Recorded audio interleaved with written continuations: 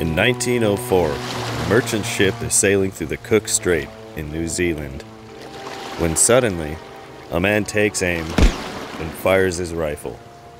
Was it pirates? Was it a mythical sea creature? The Kraken, perhaps?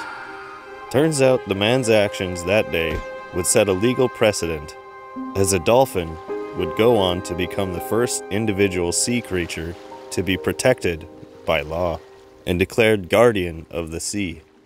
This is the story of Pelorus Jack.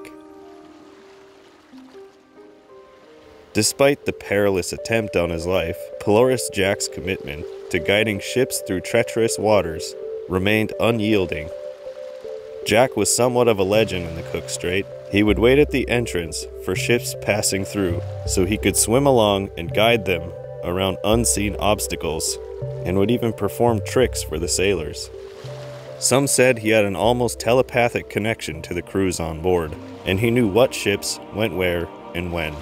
But unfortunately, one ship in particular he knew to stay away from.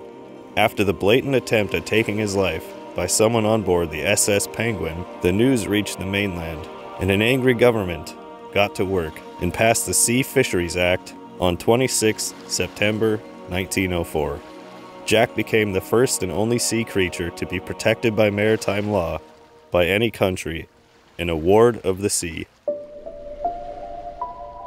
In 1909, Karma would eventually catch up with the SS Penguin.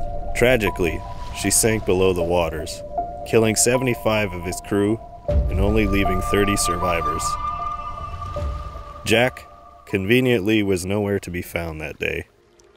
The perilous porpoise continued to provide precise navigation through unpredictable pathways for years, until his untimely demise in 1912, leaving the maritime community in shambles over his mysterious and sudden death. Nobody really knows what happened to Pelorus Jack. However, his legacy lives on in maritime lore, and he remains a symbol of guidance through unfamiliar territory, especially in the vast and unpredictable realm of the open sea.